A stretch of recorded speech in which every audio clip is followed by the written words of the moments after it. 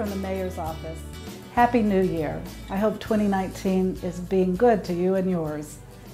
I want to take just a minute of your time to remind you that next Tuesday, January 8th at 4 p.m. in the Kingman Police Department, the City Council is going to have a work session, and we'll begin the discussion of the budget process, the budget projections, and priority setting.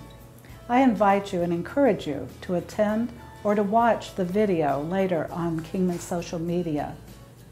It's really important as we move into 2019 that all of us stay informed of the discussion and the decisions that are being made. 2019 will be a busy and productive year for Kingman, and together we will move forward in a positive direction. I look forward to talking with you again soon.